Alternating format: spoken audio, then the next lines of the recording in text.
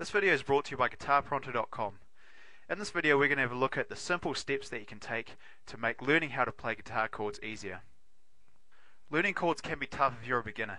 Luckily there are some simple steps that you can take to make the whole process that much easier. The basic major and minor chords that you should be learning can be split up into 3 and sometimes even 2 simple steps, and that's what we're going to have a look at today.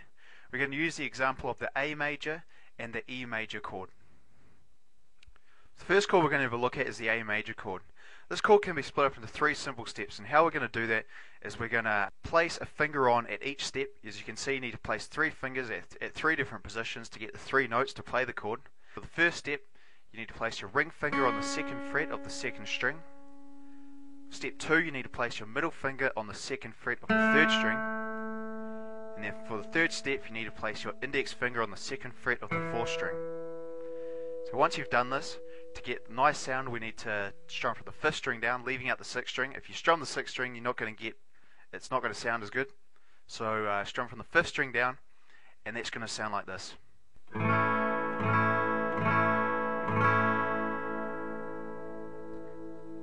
next chord we're going to have a look at is the E major chord. If you look at the picture, you'll be able to see that the structure for this chord is different than for the A major.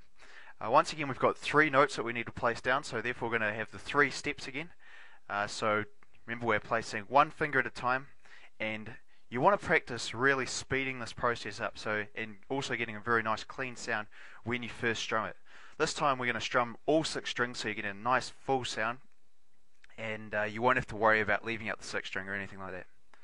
Okay, so let's get into the steps. So step 1, take your ring finger and place it on the 2nd fret of the 4th string.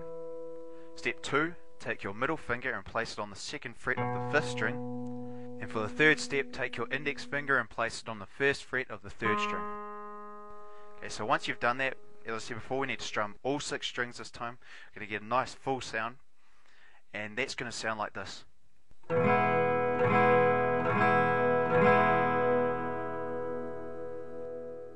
In lesson 2, we're going to have a look at the C major and the G major chord and the steps that you need to take to form them. In total, there are 7 basic major chords and 7 basic minor chords. Of these, you need to learn 5 of the major and 3 of the minor chords. Remember, when you form your chords, you want to have good chord structure, you want to use good technique, so you need to have correct fingering, and when you play the chord, you want to get a nice clean sound after you've formed it.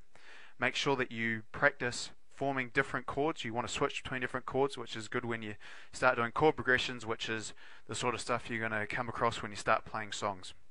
So thank you for watching my video, and for more help, make sure you visit www.guitarpronto.com.